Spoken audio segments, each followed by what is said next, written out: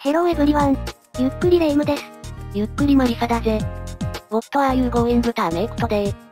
I'm going to make curry udon this time. Oh, it's curry again. Anyway, you made too much curry.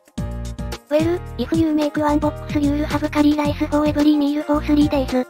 There's no problem if Marisa has a curry head. Well, I usually get bored.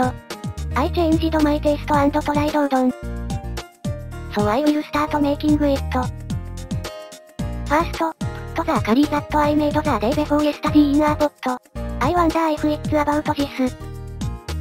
200 ml water.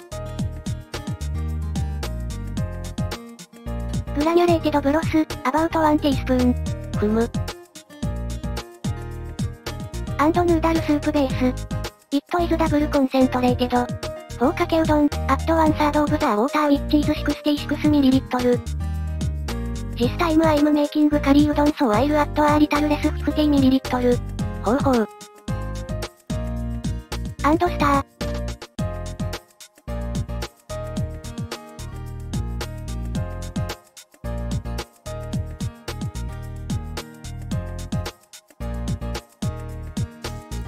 Then add the udon.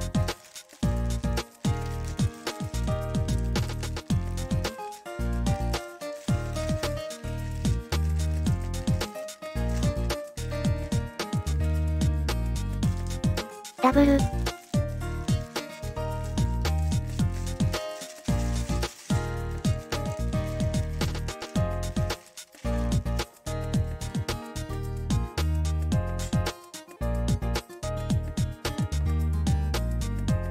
I'm going to loosen the noodles.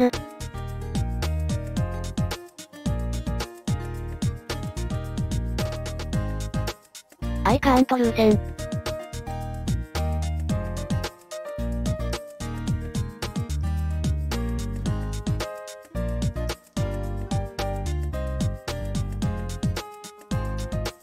Oh yeah.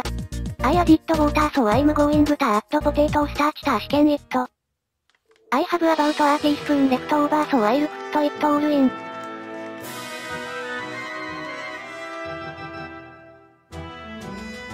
Stir again and add a barrage to give it a Japanese feel. Nice. If you've made it this far, you are ready to go.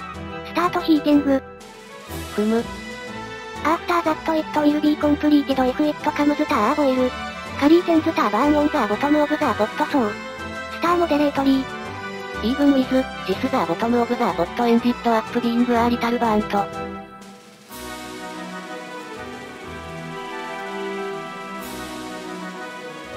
Oh, maybe soon.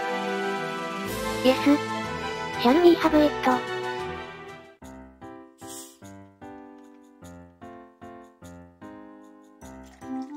The aperitif is plum wine mixed with soda. For now. Cheers.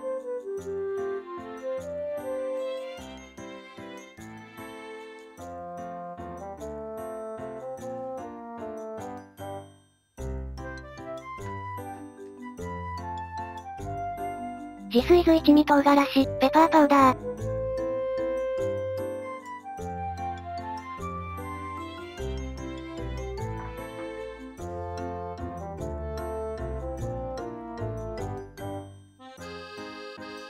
It looks delicious.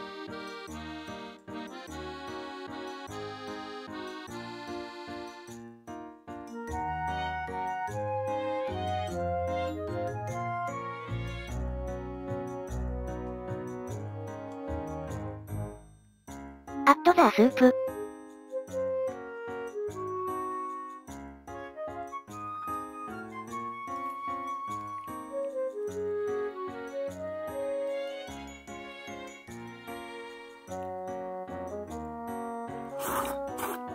Good.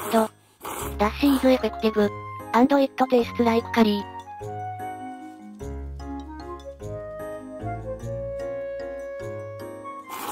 Curry rice is good but curry udon is also good. What did you think? Easy curry udon made from ready-made curry. This is the end of the video. Well then, see you again.